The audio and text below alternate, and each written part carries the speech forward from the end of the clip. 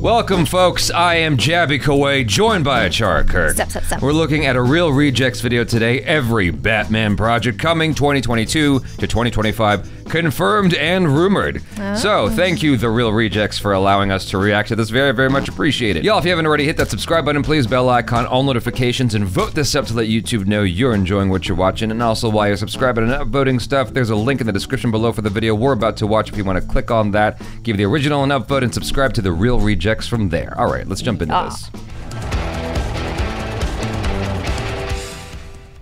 What is happening there, Cat? Hello, Cat. How you doing there, Copper? What's going on there, Reject Nation? Greg here. Thank you so much for clicking on this video with the Batman now out in cinemas. I wanted to talk today about every upcoming Batman project confirmed or rumored between 2022 to 2025. That's right. Greg heard the title of a recent Cosmic Wonder video, replaced the word Marvel with Batman, and came up with a whole video based around that. And you know what? If you're part of the camp that subscribes to the idea that there's way too much Batman out there, well, guess what? We're getting even way more. Like, some of these are rumored, and a good amount of these are confirmed. So if you can, leave a like, and let's just swing on into action, people. So first on the list is the Batman dose. There will be no spoilers for the Batman here today, but before this movie even came out, Matt Reeves did say that they have been in early development on the sequel. The producer, recently talking at a red carpet event, I think it was actually the premiere, he did say that even though this one was pretty much a 5-year-long process, that the Batman Part 2 would take nowhere near as long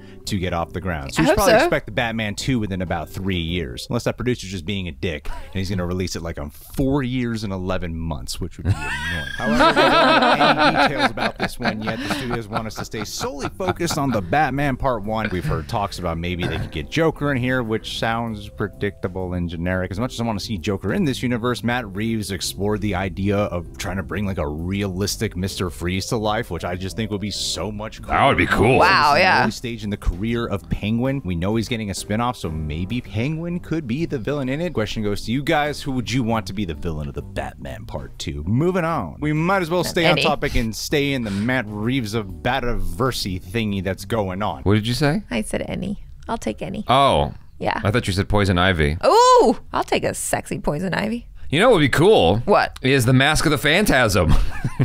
Live action? Yeah, like that was actually an inspiration, supposedly, for the Batman film by Matt Reeves. I mean, there was obviously several, a multitude, a plethora, a litany, if you will, of inspirations for the Batman. Mask of the Phantasm was definitely on that list, and so that would be cool. I have either 2 or 3 shows confirmed, maybe another one here. The reason I say that number is because there was something that came out recently that Matt Reeves said, where he did say we're doing another series that connects to Arkham Asylum. I didn't know what that might mean, because in the way how this is phrased, okay, well, we have 2 confirmed shows right now, another rumored show. Would this Arkham Asylum thing be connected to one of the shows, or would it be its own separate entity? Regardless, to explore more of Arkham Asylum inside of the world Matt Reeves has helped create would be awesome. This would be something that feels probably more unsettling, grim, you know, realistic, what you've seen in the Batman trailers if you haven't seen the Batman movie. You only get like a taste of it in the Batman film, but you do get an idea of like, I would hate to walk through the halls of this place, which I think would be a fantastic show. Maybe you can actually get Dr. Hugo Strange involved. But if they're not doing just like an Arkham Asylum based show,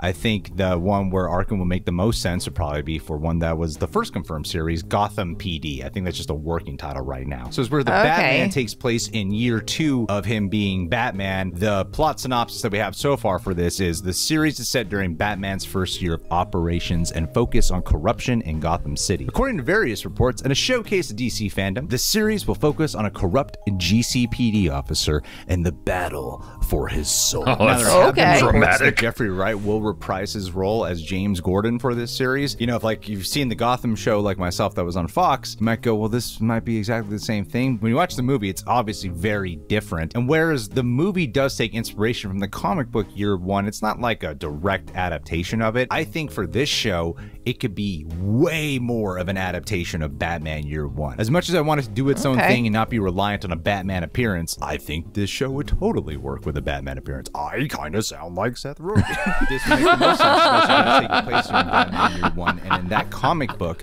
which both Batman Begins and the Batman draw inspiration from, it's Gordon who's really the main character of that comic book. And I always thought it would be cool if they did some type of perspective shift where maybe sometimes you see Bruce Wayne and sometimes you see Batman, but the show never goes out of its way to go they're one and the same. Just keep it locked into like the cops or Gordon's perspective. And with the movie dealing so much with corruption in the GCPD, I think this would be also a great opportunity to set up more of the crime families that are established as well. Things like the Falcone family, the Maroni family. Other families that aren't coming to mind right now. So there's like 3, 4, I don't remember. Catwoman. Matt Reeves did say that there have been discussions about Zoe Kravitz having her own HBO Max show as well, or having her own spin-off series in some capacity. And this would be cool. And also with that, I want to talk about the Penguin series, which is actually confirmed. Matt Reeves even recently said, we're doing this Penguin series, and one of the great things about that is it's Colin Farrell. Yeah. He's like, you've never seen him. He's so incredible, and he's a scene stealer. He is a scene stealer. Really is. Along the way, we thought maybe we could do his character as a series. So I talked to HBO Max and showed them Colin in the movie and spoke to them about what this could be, and they said, let's do it. Wow. We'll do all the Batman you want. Matt Reeves will do it. Yeah, I'm excited for the series, dude. And I know this is a completely different thing. Even James Gunn taking Peacemaker, turning that into an HBO Max series, a character that I was like, I don't really want to see a show about Peacemaker. I ended up loving the hell out of it. And this would be something entirely different, but led by Colin Farrell, and it's Penguin. That'd be awesome. And the reason I'm sort of combining Catwoman and Penguin, because I think the same can be said about both, maybe more for Penguin, I would say, than Catwoman. This show could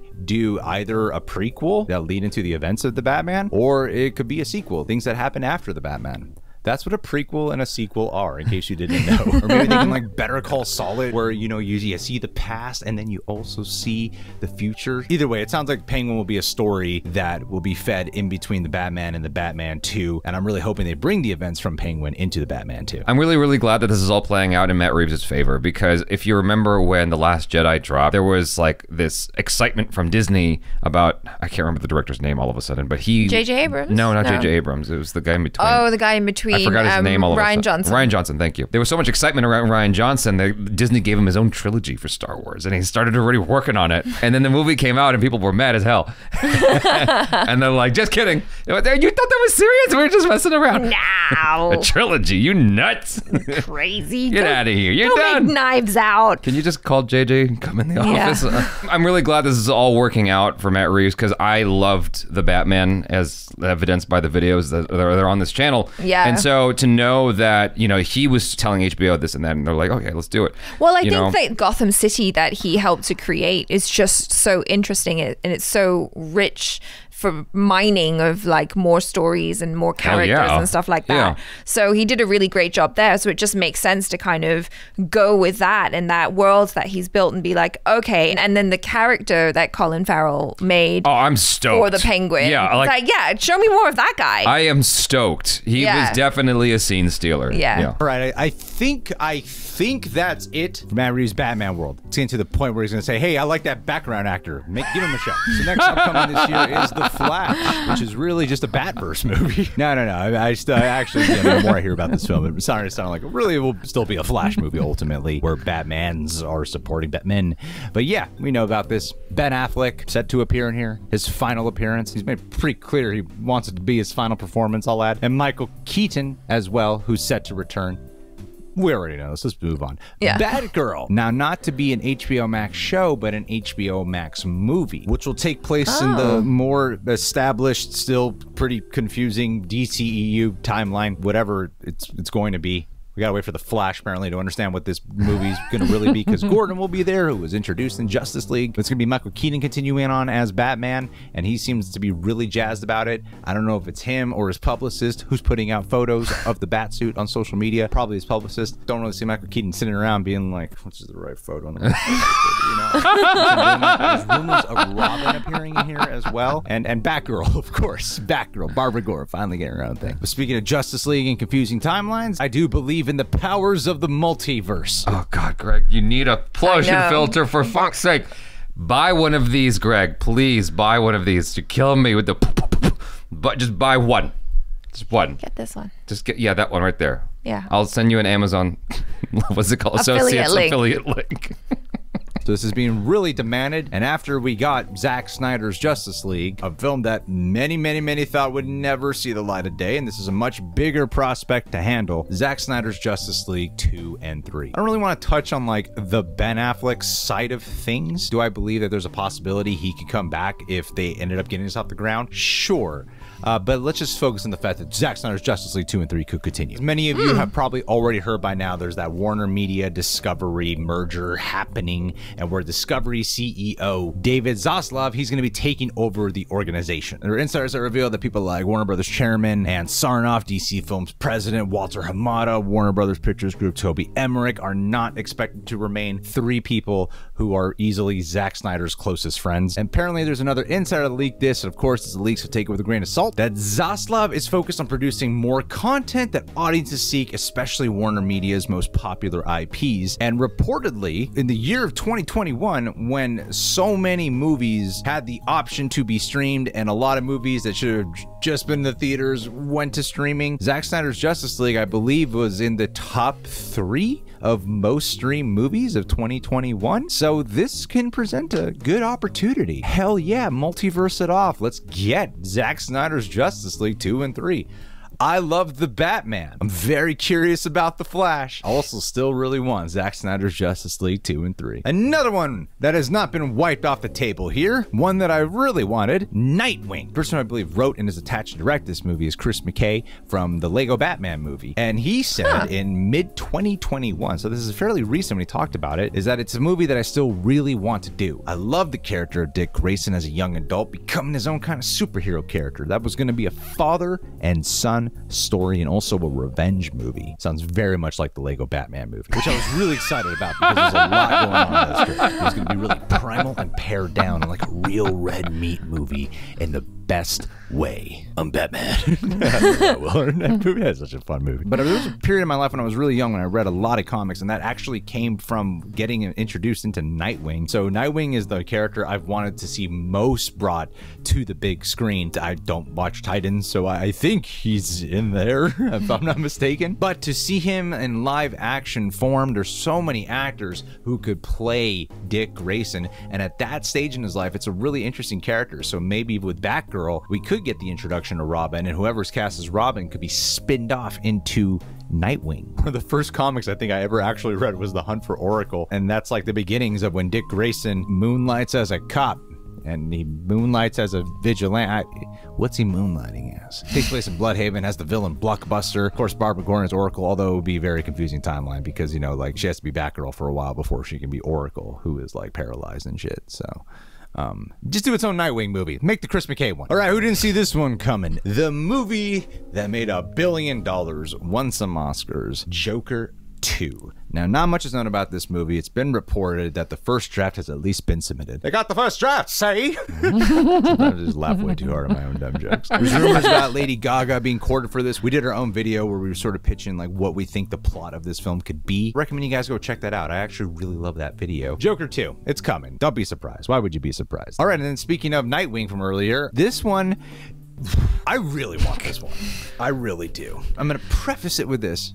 It doesn't seem likely at the moment, but you never know. Crazier shit has happened. The Lego Batman movie 2. So the reason why this might not happen is because while the Lego Batman movie is beloved, like a lot of Batman fans usually consider that like one of the top 5 best Batman movies. It's beloved, made a good amount of money, but the Lego movie 2 did not do that well. Lego Ninjago movie didn't do that well, and I believe the rights have been bought or reverted, something. Either way, they used to be with Warner Brothers, who obviously does the DC shit, and now the rights of the Lego movie franchise are over at Universal, and I don't think Universal's really interested in doing this, and no reports are indicating that they would be interested in doing this. They probably just want to do their own thing, make Lego Fast and Furious or some shit, which actually wouldn't be a bad idea. They'll make a Lego horror film extended universe or whatever. Oh, the cinematic universe, the Monsterverse. Yeah, they'll do a Lego Monsterverse movie. I think that would actually perform well. Yeah, you know, better than the live action, I'm sure. Better than the Mummy live action. Yeah, and you can have Tom Cruise voice Anybody. Anybody, everybody. Yeah. Chris McKay had this to say recently. Dan Harmon from Rick and Morty and Michael Waldron of Rick and Morty and also Loki and Doctor Strange Multiverse of Madness had done a first draft of the script that was really great. It was truly epic,